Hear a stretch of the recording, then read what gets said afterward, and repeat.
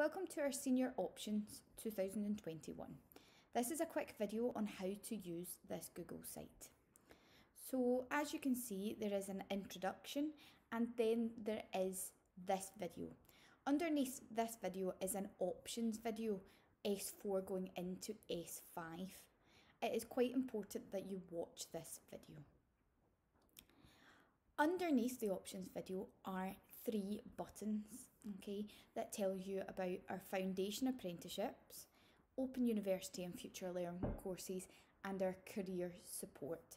If I click on the foundation apprenticeship, it will then take you to a different page that gives you more information on these, including a booklet. If I click on the Open University button, it will then take you to another page that tells you more about our Open University options that we have for you, and we have our Future Learn options.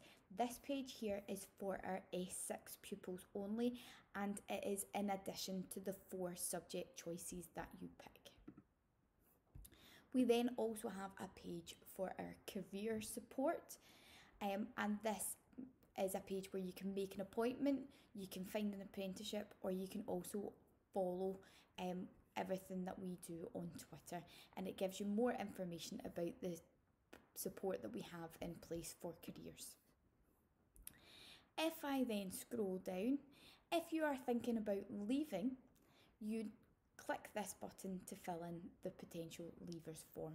Can I also remind you that if you're going into S5, you need to choose 5 subjects, 1 in each column, and one of these subjects must be English.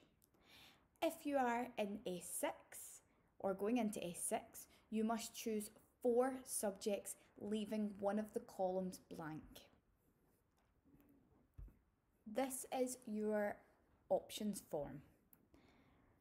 You can see that there are 5 columns, and every column has advanced higher or other options at the bottom here. It goes across the 2 pages.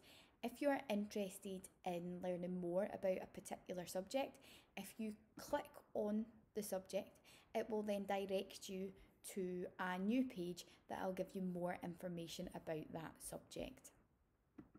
So that is the options form.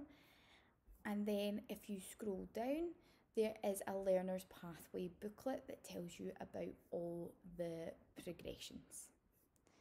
If I then scroll down, this is your first options form that you should complete. You need to put your name, your surname, your class, your pupil support manager, and then click next.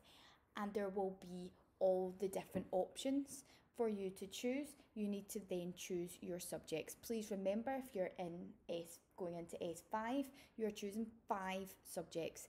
If you're going into S6, you are choosing 4 subjects. There is also a space for have you talked this over with your parents or guardians. You either need to tick yes or no here and follow the instructions.